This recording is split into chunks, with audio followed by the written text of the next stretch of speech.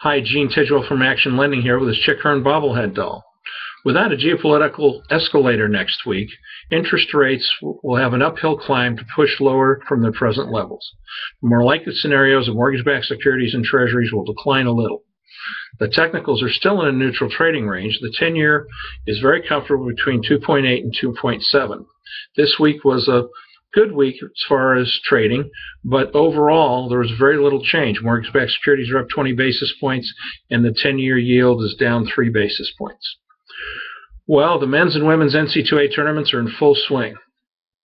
In the women's tournament, look for Notre Dame and UConn to meet in the finals. Before Notre Dame moved to the ACC, they would have already met 3 times by this time of year. And don't forget that spring football is in full swing also. And we've got a video for you of an interview with the new Notre Dame defensive coordinator, Coach VanGorder. Forward this on to your friends. Subscribe for free down below. Any questions about real estate or mortgage, give me a call or send me an email.